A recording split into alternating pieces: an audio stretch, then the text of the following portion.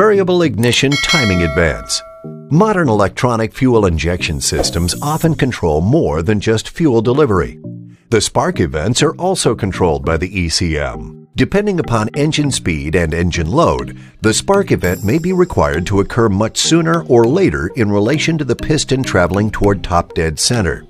Variable spark advance is a tool used to always keep the engine producing maximum leverage on the connecting rod and crankshaft, thus making the most torque and efficiency possible.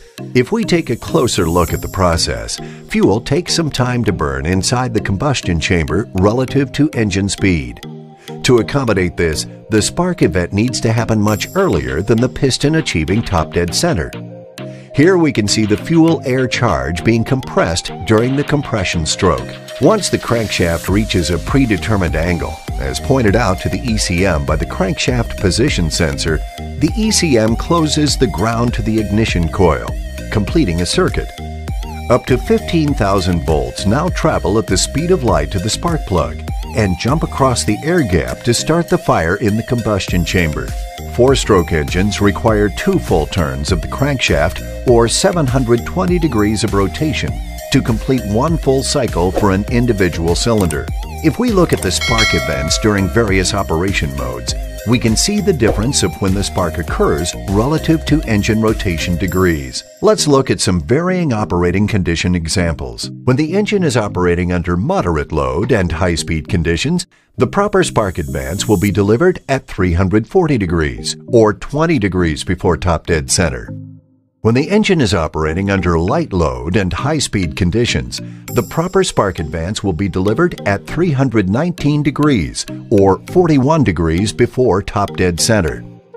When the engine is operating under heavy load and high-speed conditions, the proper spark advance will be delivered at 349 degrees, or 11 degrees before top dead center.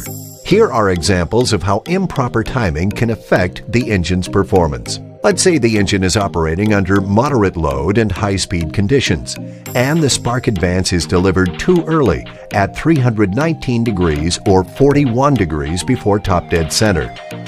This can cause improper combustion events like detonation that affect power and performance and can even damage the engine. As a final example, say the engine is operating under moderate load and high-speed conditions and the spark advance is delivered too late at 355 degrees or 5 degrees before top dead center. This can cause poor engine power, excessive exhaust gas temperature, and a glowing exhaust system due to the wasted energy being placed into the exhaust instead of producing useful work. Once the mixture is ignited, it rapidly burns and expands. This expansion of gases is what is used to drive the piston down, thus turning the crankshaft.